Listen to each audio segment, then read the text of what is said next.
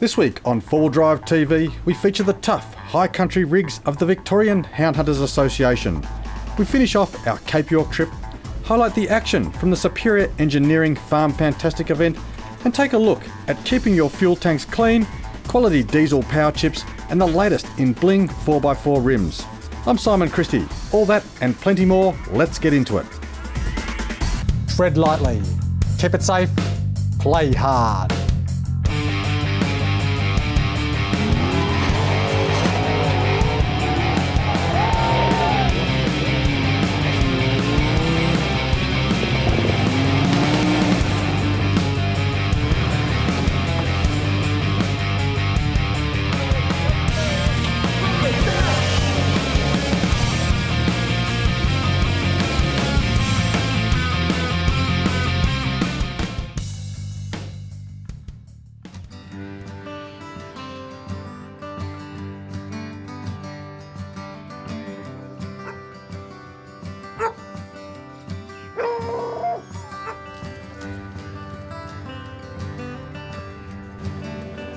I'm Mark Hesse, the President of Victorian Hound Hunters.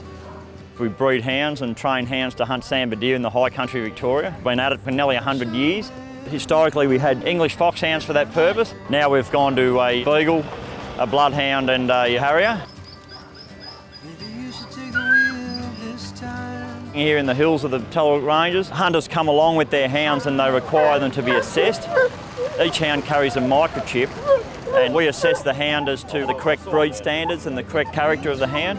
Those that get a tick have that microchip recorded with the Department of Primary Industries on a database, so those hounds are then legal for the purposes of hunting sambar deer.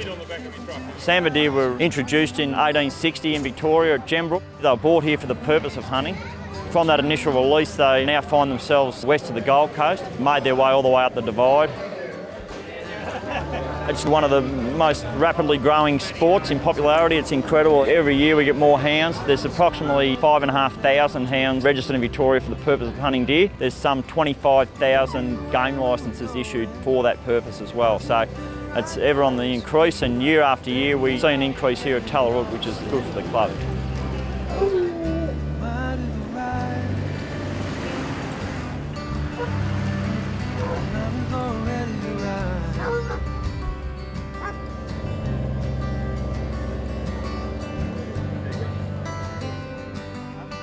Today's a family day. You'll see jumping castles there, you'll see a heap of kids. We've had an Easter egg hunt. It's a golden opportunity for hunters to bring their hounds along and have them assessed. We've got officials here from the DPI. They've been running the actual hound test. To go hunting, you've got to pass a test, and that endorsement appears on your game licence. Also today there's stalls here. We have various four-wheel drive products and outdoor goods, knives, camping gear. They're terrific people. They've all donated prizes for our raffle. Raised a fair bit of money that way. People have walked away with some great prizes.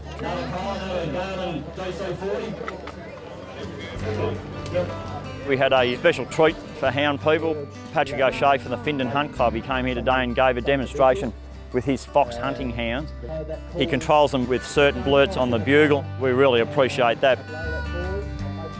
Hound hunting on sambar deer is permitted east of the Hume Highway and north of the Princess Highway at Gippsland. So in other words, it takes place in the Alps. It takes place in the mountains, and it's just classic four-wheel drive country. Because of that, all the hound trucks, they're well decked out. They've got their winches, they've got the suitable tyres, the boys carry chains and all the recovery gear. You'd be pretty hard up to be stuck somewhere and not have a hound crew come to your rescue or clear a track or winch you out of a bog. They can recover themselves. They're not a burden on anyone else. They're not sitting there as a liability to other bush users. Hound hunters breed their own hounds. They're not pig dogs, they're not picked up the pound or anything like that. They're specifically bred scent trailing hounds. Now, the effort and the passion that goes into that is just incredible. There's blokes here that spend every waking moment thinking of how they can improve their pack, how they can breed a better dog. And once they've got them and they're quality hounds and they're getting deer off them, the cream rises to the top, and they've got that quality, they preserve it and they hang on to it. They cooperate with other crews who have done the same. They swap bloodlines and pups and services. But the actual breeding of the hounds is such a passion. It's well above and beyond the actual shooting of the deer. If something happens to them or they go missing, they've got tracking collars on for locating them, and they will not go home without them. They'll wait all hours to get those hounds back. very happy with how today's panned out. We've had close to 1,000 people come here. We've put through just short of 100 hounds. It's been a great day, it really has. Everyone's had a good time. They thoroughly enjoyed the demonstration of the Hunt Club hounds. We'll be on again March next year and for a long time to come, and we look forward to next year.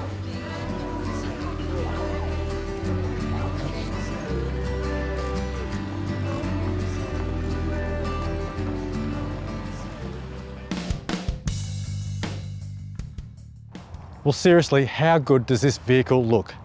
A fully kitted out dual cab Hilux with Australia's leading 4x4 accessories. Thanks to ultimate four-wheel drive equipment from Perth, Canning Vale, you can win this vehicle. It's worth almost $100,000. This is real, guys. This vehicle worth almost $100,000 will be given away later this year. In fact, they've asked me to pick the winning prize at the Perth 4 Drive and Adventure Show in November. Stay tuned for more information. No trip to Cape York Peninsula is complete without going to the tip itself, the northernmost point of the Australian mainland. The final section of track out to the tip is a very pleasant drive through dense rainforest. The group parked on Frangipani Beach and set off for the final walk to the tip. Leaning bar, the front end of the leaning bar. Is it?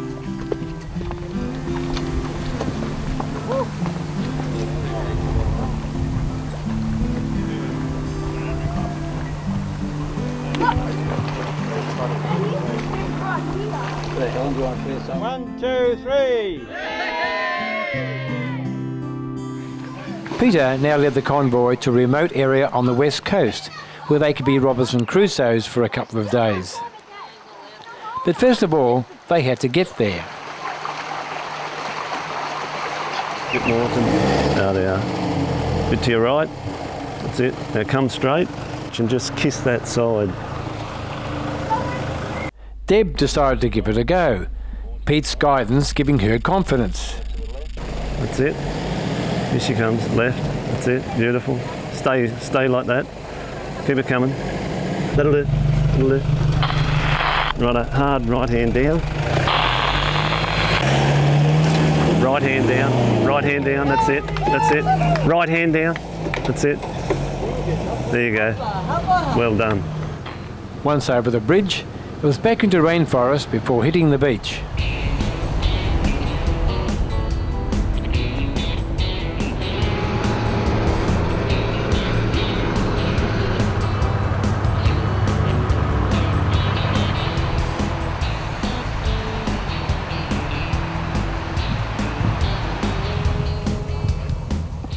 Camp was set up beside a river mouth. The next morning, some of the group took the opportunity to take a run up the beach. Peter told them about the wreck of a lightship. They thought they would check it out.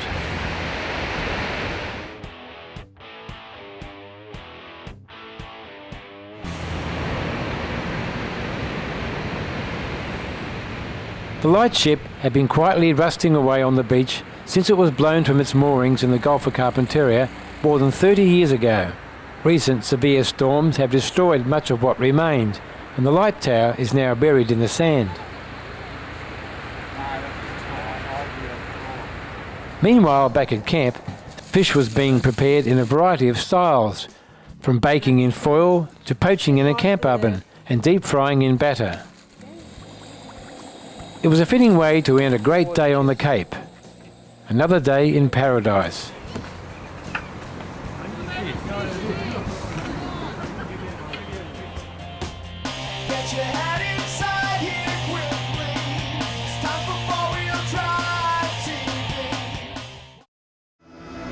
Holden's toughest 4x4 ever has arrived. Introducing the all-new Holden Colorado 7. It comes with 7 seats as standard and it's loaded with serious off-road grunt. You'll get 3-ton towing and the awesome 470 Newton-metre Duramax diesel engine, plus an impressive wading depth and hill descent control, all for the hardcore adventurer. The all-new Holden Colorado 7 is here. Take it off-road at your Holden dealer today. Finally, the driving light you've always wanted is here, boasting a class-leading freeform reflector and a super tough polycarbonate lens and ABS housing. The all-new Nava Ultimate 225 is a revolutionary driving light, available in halogen, halogen blue and HID, in both spread and pencil beams, and supplied complete with a plug-and-play wiring harness and polycarbonate lens protectors.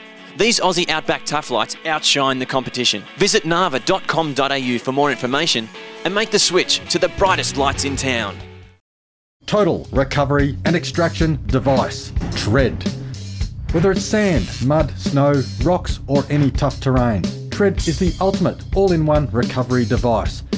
Designed and manufactured in Australia for rugged performance, Tread will let you explore with confidence. Available in a variety of colours and 2 easy-to-use sizes, Tread is the true Aussie traction board you've been waiting for. For more information, visit meanmother.com.au.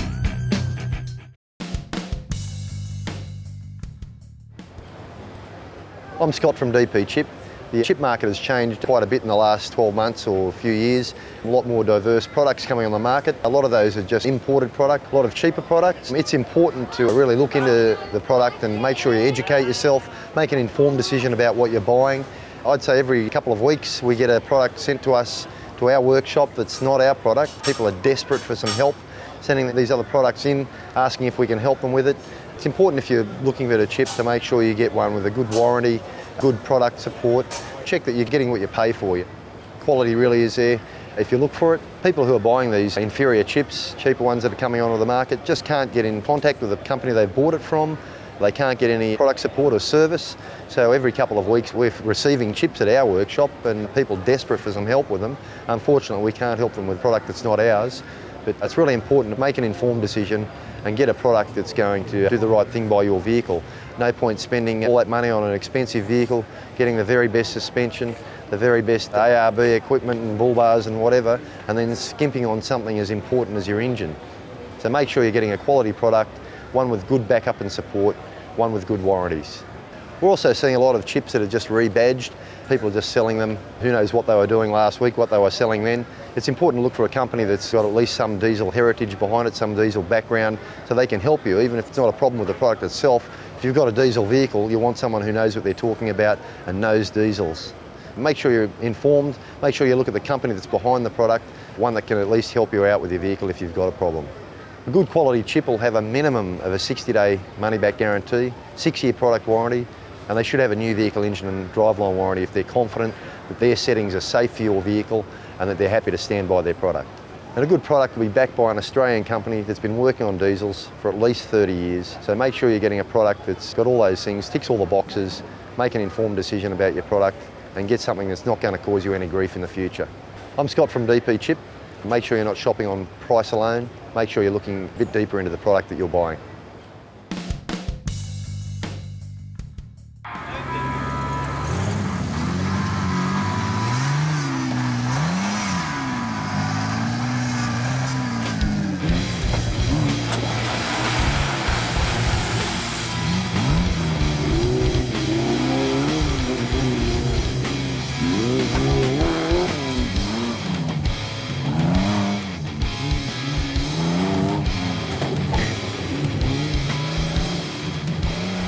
Welcome to this year's coverage of the Superior Engineering FarmFantastic 4x4 Motorsport event.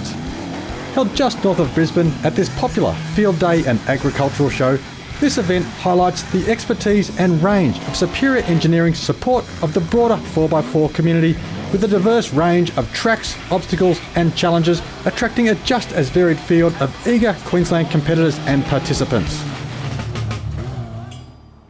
With everything from low-speed extreme rock crawling right through to high-speed off-road racing, this Superior Engineering event was a dirty but successful challenge and a great display.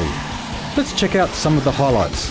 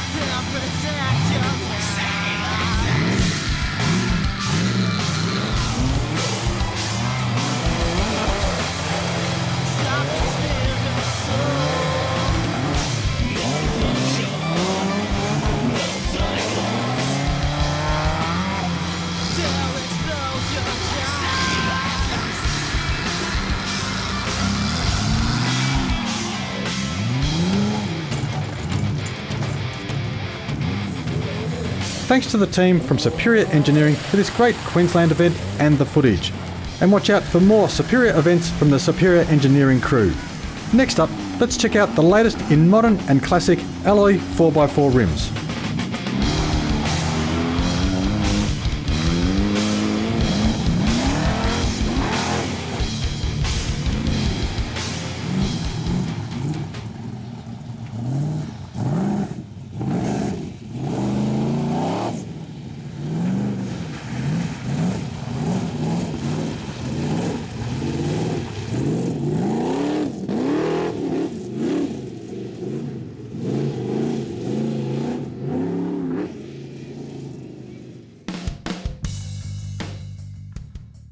Hi, I'm Brendan from 4x4 WheelCo.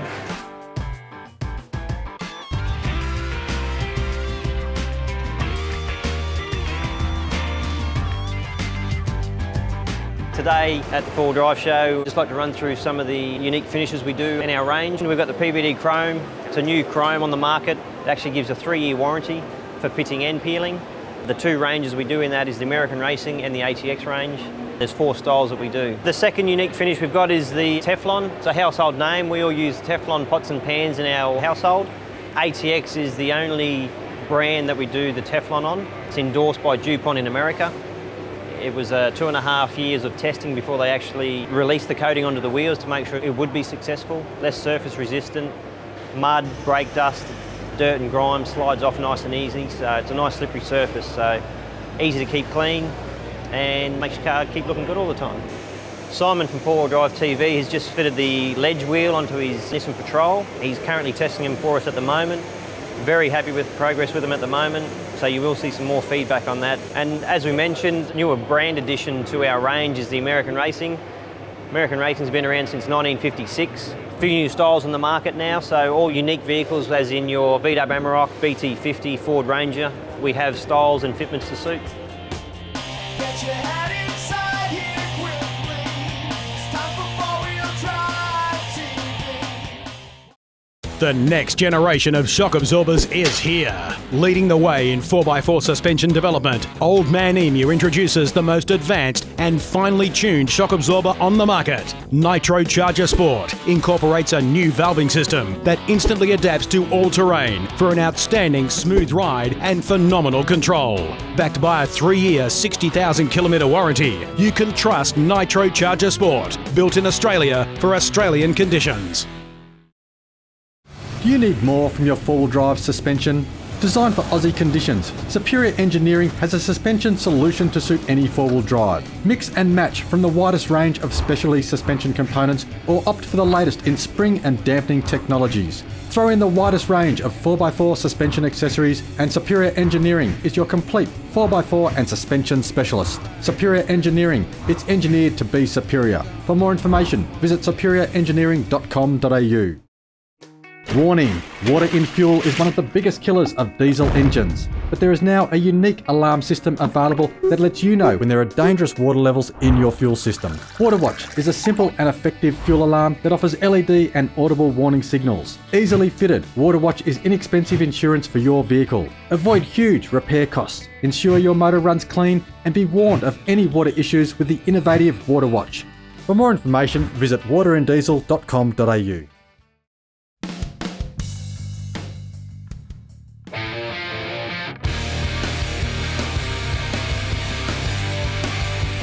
Hey, I'm Nick, and this is my 105 Slant Cruiser. She was a petrol, I've turned it into a diesel, doing the convert myself. I put the snorkel on, gauges, all that sort of stuff. Really want to put some lockers in it next, but that probably won't happen before I head up to the Cape next year. Places I like to drive would be Anglesey, Otways, go camping up there. Love it, take the family, it's all good fun. Future mods will be definitely the lockers, front and rear. Other than that, she's all good. I've got the drawers in the back, fridge slider, everything. To enter the Your Rig competition, simply send an email to me, Simon at 4-Wheel Drive TV. And each weekly winner takes home an electric blue span set recovery strap, a diesel fuel conditioner and additive from Responsive Engineering, an upper cylinder lubricant, stubby holder and hyper lubricant from Motorcoat, a copy of Wild Deer and Hunting Adventures magazine, a copy of Dirt Comp magazine and 2 copies of Blitz magazine. A solar pod buddy thanks to our friends at Roller Solar, a $100 gift voucher from Ozpig, a stubby holder from Allsat Phones, an AnySharp knife sharpener from Keyslar, a hat and stubby holder thanks to our friends at Superior Engineering, a HEMA Great Desert Tracks Atlas, a Donaldson diesel fuel filtration kit, a 360 gearbox emergency oil pack, a bottle of Sweet Baby Ray's barbecue sauce, a ration of Sanitarium Up and Go, a Carry Boy hat, a stubby of Bundaberg ginger beer, a U-Fix-It windscreen repair kit, an emergency ration of Ocean Delight tuna, a comprehensive recovery kit courtesy of General Motors Holden, a prize pack from ARB including a drink bottle, travel mug, stubby holder and 4B key ring. And it's all securely wrapped up in an ARB cargo gear carry bag. Thank you, Simon and Miranda. Love watching the show. Thanks to the sponsors for all the prizes. Yeah, love it.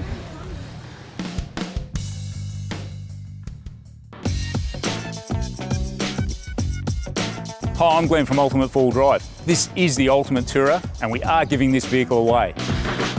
This fully kitted out Toyota Hilux is worth almost $100,000. So if you want to enter, you've got to be serious. For more information on how you can win this vehicle, visit the 4 Wheel Drive TV website.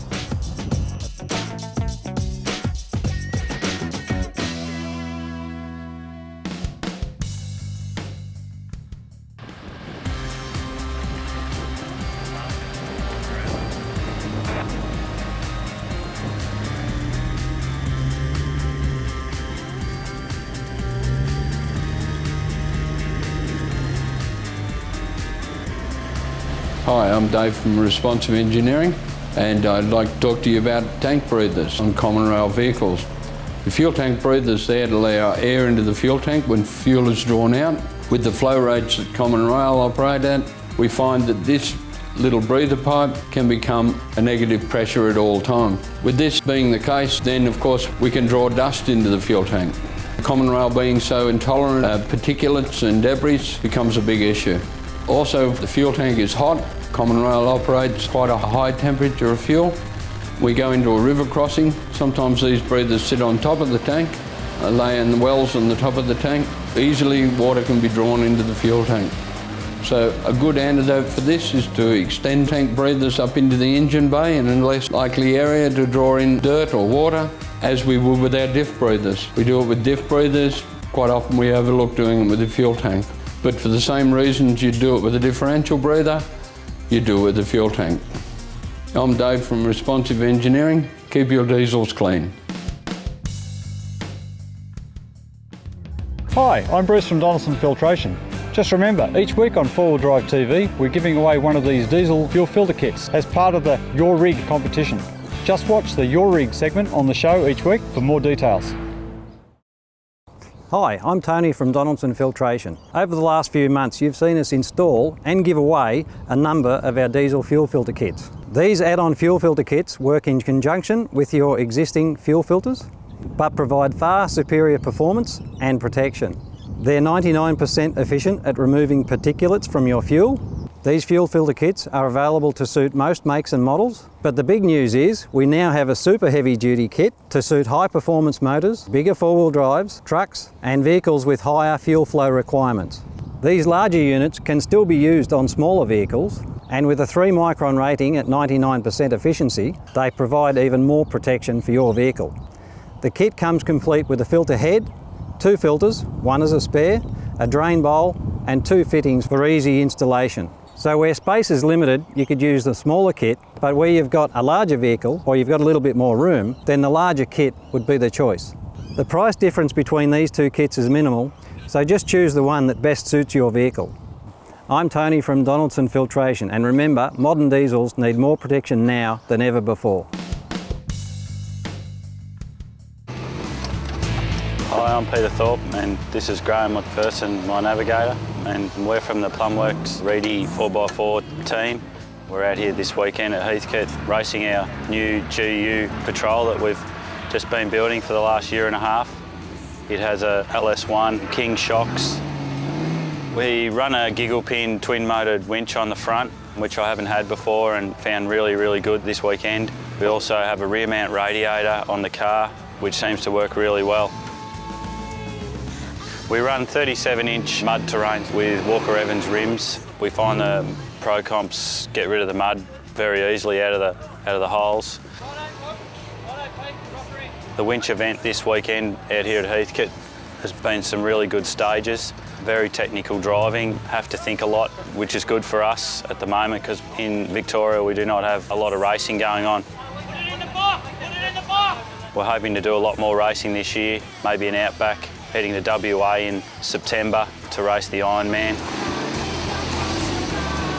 This weekend's been a bit of a shakedown for us with the car, just to see what, is wrong and right with it, whether we want to change a few things or not.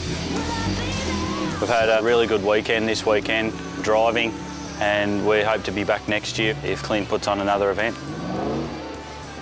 There hasn't been a big scene this year in four-wheel drive, but there's a lot of drivers that are wanting to get out there and have a go. I think it's a place to let off a bit of steam, and also, we're not wrecking the bush if we're out here having a race.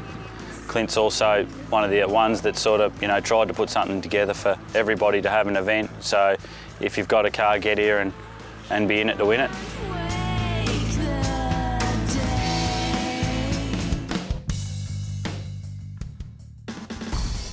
Next week on 4 Drive TV, we look at Outback trip preparation, damaged diesel pumps, the 40 finally gets a blast, plus we feature highlights of the second Rumble on the Rocks. I'm Simon Christie. Tread lightly, keep it safe, play hard. I'll see you next week.